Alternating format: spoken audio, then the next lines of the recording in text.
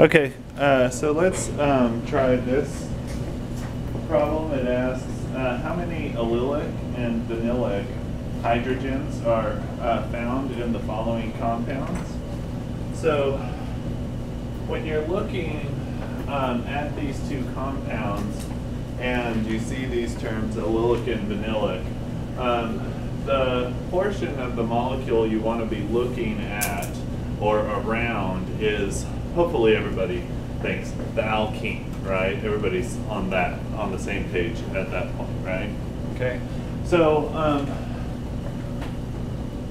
the hydrogens that are directly connected onto the alkene, those we call vinylic hydrogens, okay? So if we look at this double bond here, right, we can see it's got 1, 2, 3 substituents on it already. Is everybody okay with what I'm saying? So 3 substituents, it's got the 3 carbon atoms, okay, 3 carbon atoms. So the double bond itself, right, can have 4 total substituents on it, right? What's the 4th one? It must be a hydrogen, right? Is everybody okay with what I'm saying? We good with that one? Okay, sure. So let's draw that hydrogen. Is that where everybody put it? Okay.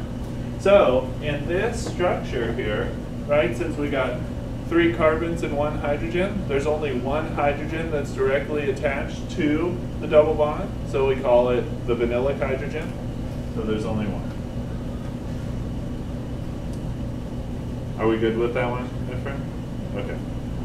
So can we try this one together? When we look at the double bond here, how many carbons do we have attached directly to that double bond? 2, right? So the other 2 substituents must be what? Hydrogen atoms, right? So those 2 hydrogen atoms we would call vinylic. Is everybody okay with that?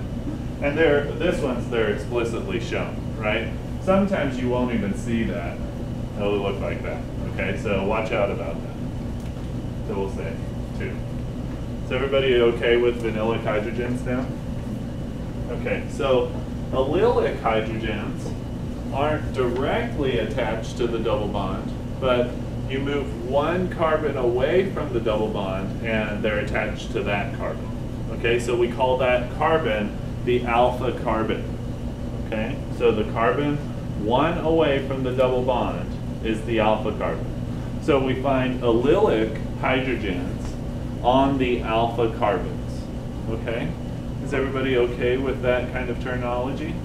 So let's look at this double bond here, right? How many carbons do we have attached directly to that double bond, did we say?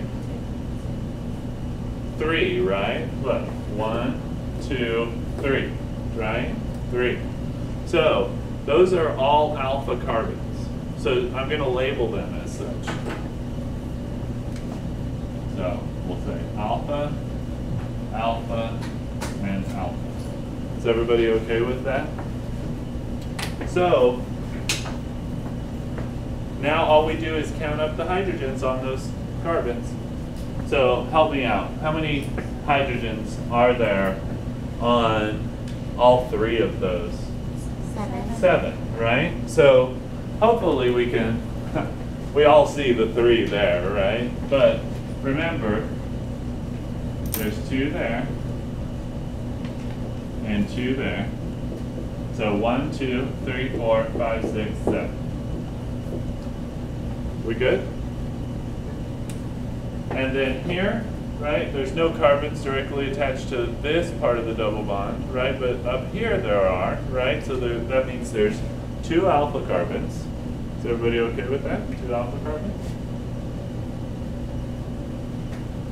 So how many allylic hydrogens are there on this one?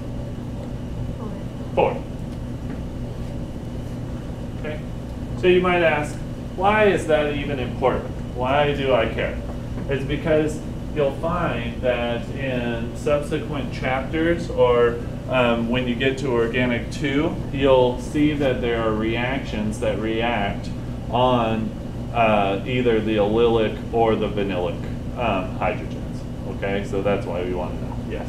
So this doesn't apply to alkynes? No. Yeah, so it's just alkenes. Can we go over the one with the triple bond? Over the one with the triple. Yeah. So let's do it in a different video. What do you Oh, think? we're recording? Yeah. Oh, sorry. That's all right. You can cut me out of that. No. It's it's good to be, you know, what do you say, candid or whatever. What section is this? It's in the alkenes section. Okay. Any other questions? Okay.